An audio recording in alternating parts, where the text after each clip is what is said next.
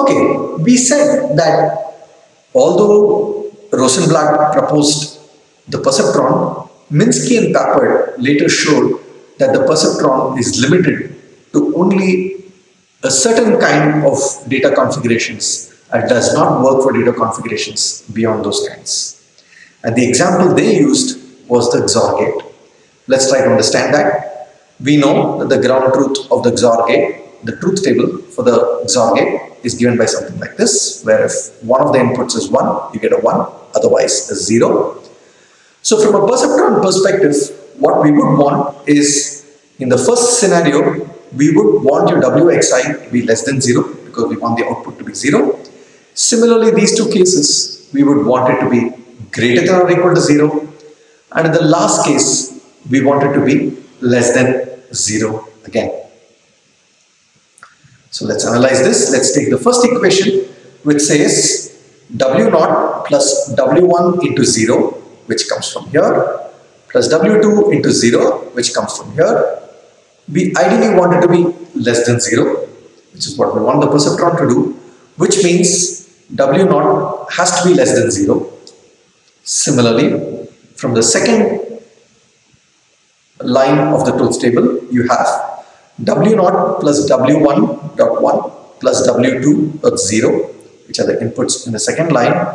We want that to be greater than or equal to 0, which means W1 is greater than minus W0. Okay, so since W0 is less than 0, W1 would be a positive quantity greater than the absolute value of W0. Similarly, the third line in the truth table would similarly get you W2 to be greater than negative W0. And the final line would show that W0 plus W1 plus W2 should be less than 0, or W1 plus W2 must be less than minus W0.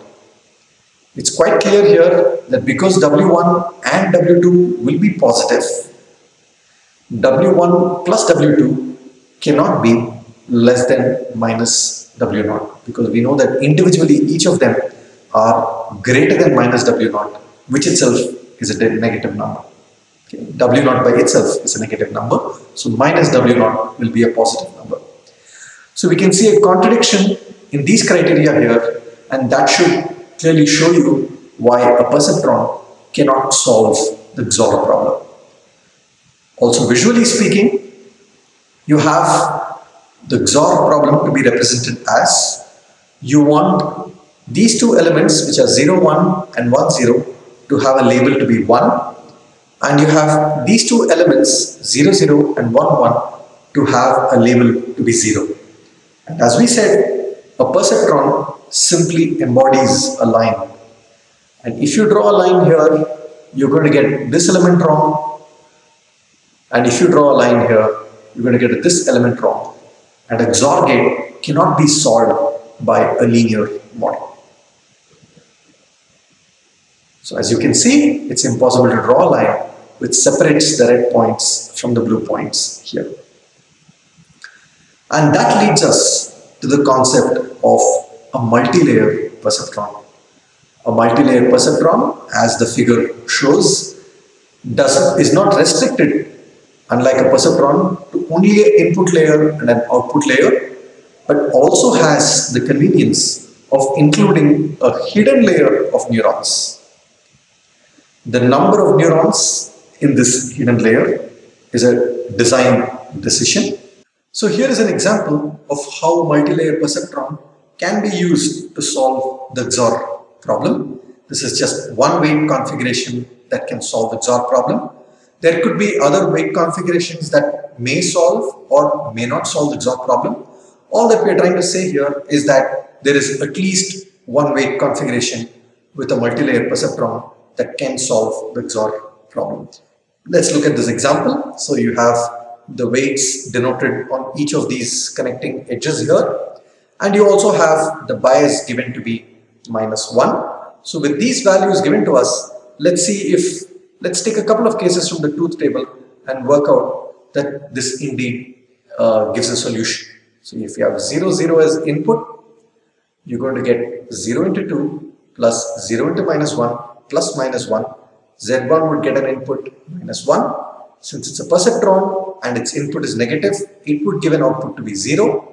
You would get exactly the same output for Z2. You would get a minus 1 and its output to be 0, which means you're going to have what Y gets as 0, which we can assume that only values greater than 0 is the threshold is 0, and only values greater than 0 gives you a 1 as output. And you would get now, because the output at Y is 0, you would now get the output to be 0. Let's take the second case now and see how that works out for this particular scenario. So let's consider your input now to be 0 and 1. So if that be the case, your Z1 is going to get a 0 and a minus 1 and a minus 1, which would turn out to be minus 2, which means the output would be 0. And let's see what Z2 would get. Z2 would get a 0 and a 2 and a minus 1, which would be 1, which means the output of Z2 will be 1, which means you're going to get an output of 2 here, because 2 into 1 plus 2 into 0, which corresponds to a 1. Okay. You could hold, a similar thing would hold for the third row, third tuple, 1, 0. Let's rather work out the last one now, just to be sure about this again. So let's consider 1, 1. When we have 1, 1, you're going to have 2, minus 1, minus 1, which is 0, which means 0. Similarly, you would have a 2, a minus 1 coming from bias, a 0, a 0, a 0, and a 0. You can work this out if this was fast, and you will notice that this is a valid solution for the XOR problem. You can in fact show that any Boolean function of n inputs can be represented exactly by a network of perceptrons containing one hidden layer with 2 power n perceptrons and one output layer containing one perceptron. So if you have a hidden layer, rather a multi-layer perceptron, and you have 2 power n perceptrons in that hidden layer, you can represent any Boolean function of n inputs. How do you prove this?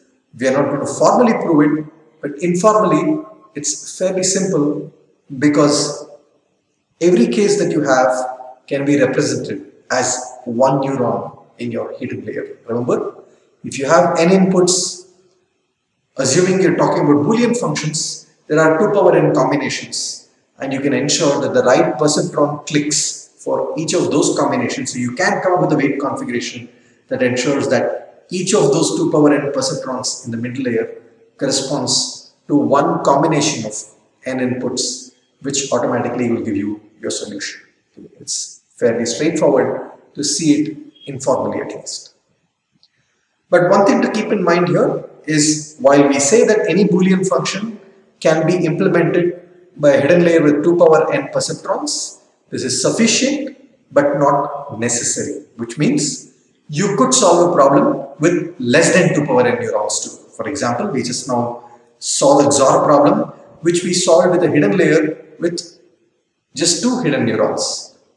Ideally, according to what we said in the next slide, we should have needed 2 power 2 or 4 neurons, but that's not the case. And that's the reason why we say that a network of 2 power n plus 1 for the bias, is not necessary, but it is sufficient. You can make do. You can probably find solutions with even lesser, but you can definitely find a solution with 2 power n neurons or perceptrons in the hidden layer. Why does this necessary and sufficiency matter?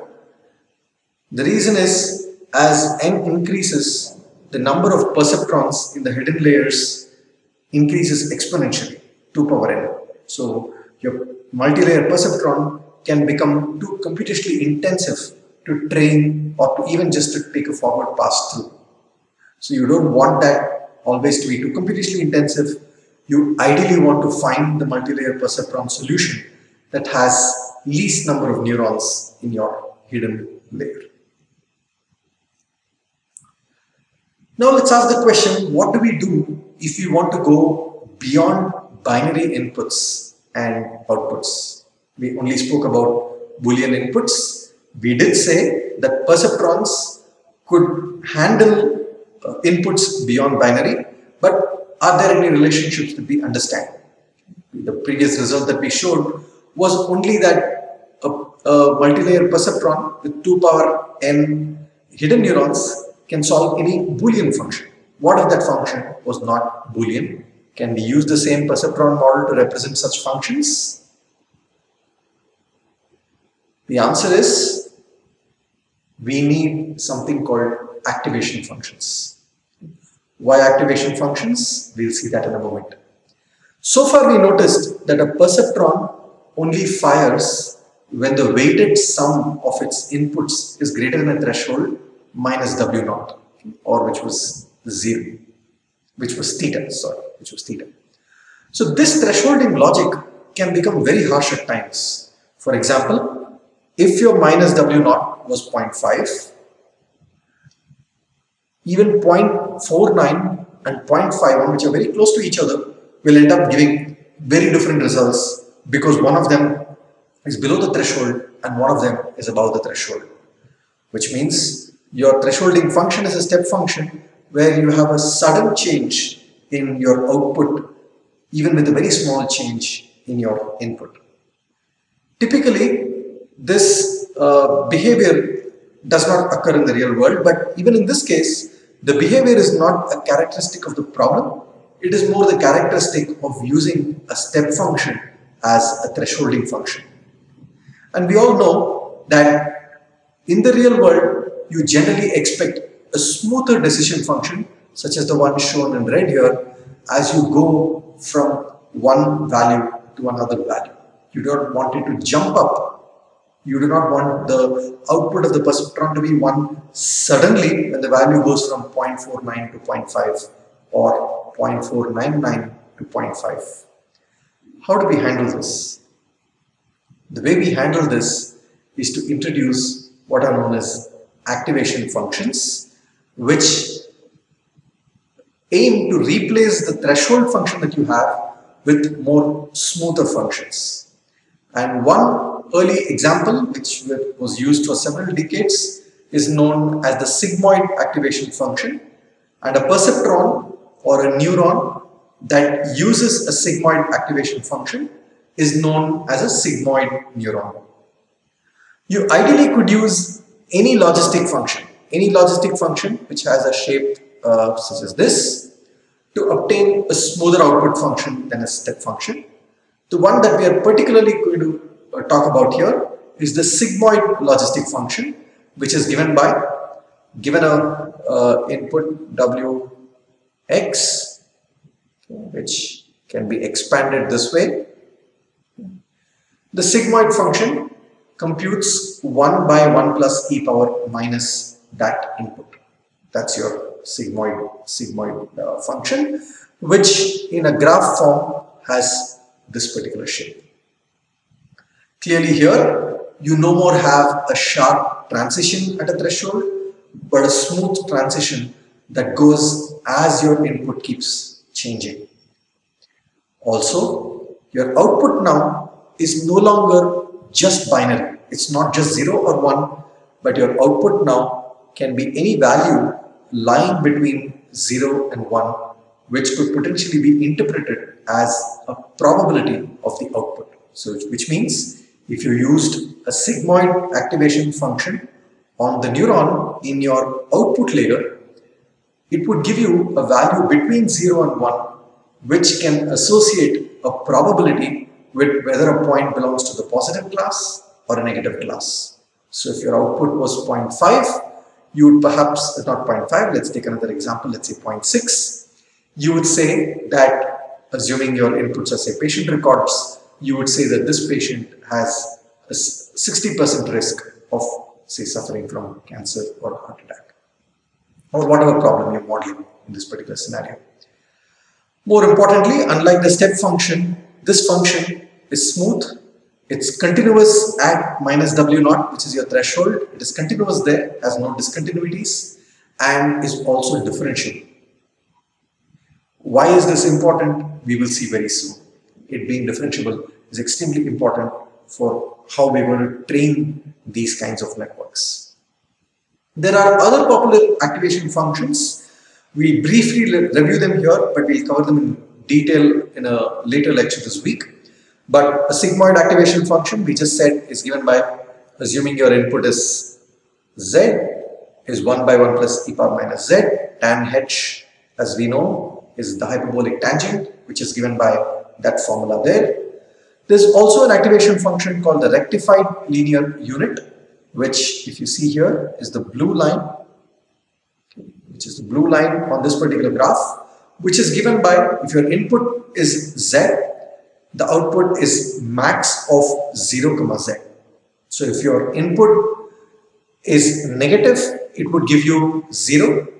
If your input is positive, it will give you the value itself. That's a very, very popular activation function. There is also a variant of the ReLU activation function called the leaky ReLU, which does not make this 0, but keeps this a very small value. And we will see each of these, the design for each of these a little later this week. A more general variant of the ReLU activation function is known as the exponential linear unit, or ELU, which is simply a smooth form of the ReLU or the leaky ReLU activation function, which is given by alpha into e power z minus 1 comma z max of that, where alpha is a number greater than 0.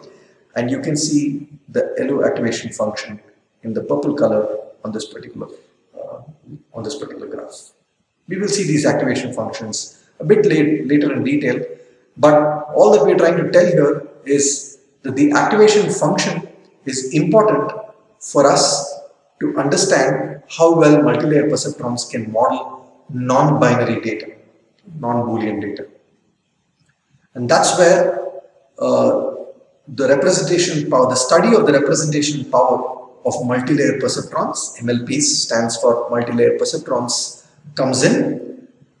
A very well studied, very well cited theorem is known as the universal approximation theorem, which states that a multilayer network of sigmoid neurons with a single hidden layer can be used to approximate any continuous function to any desired precision. Okay, this is a fairly strong statement. We are saying that if you give any continuous function, we can use a simple multilayer perceptron with sigmoid neurons and one hidden layer to approximate that continuous function. We are not going to formally prove it here. If you are interested, these papers cited here are good pointers to the proof. There's also a very nice visual explanation of the universal approximation theorem in chapter 4 of Michael Nielsen's online book on neural networks and deep learning. So your homework for this lecture is try to solve XOR using a multilayer perceptron with 4 hidden units. Come up with your own weights and solve XOR using a multilayer perceptron of 4 hidden units. This should also help you understand the theorem that we spoke about how any Boolean function can be represented by a multilayer perceptron with 2 power n hidden units. This should also help you get an intuition of that. For further readings, please also feel free to refer to Mitesh Kapra's original lecture slides, which are on the website linked here. There are other good resources. Deep Learning Book, which is publicly available on a website called deeplearningbook.org, is a general resource that we will point to for various parts of this course. Chapter 6 is a good introduction to multilayer perceptron. There is also the Stanford CS231M course, which is also a good course, whose notes are also relevant here. There is also the Stanford UFL-DL tutorial and a very nice introduction to neural networks by Raul Royal. Here are some references, and we'll stop here for now.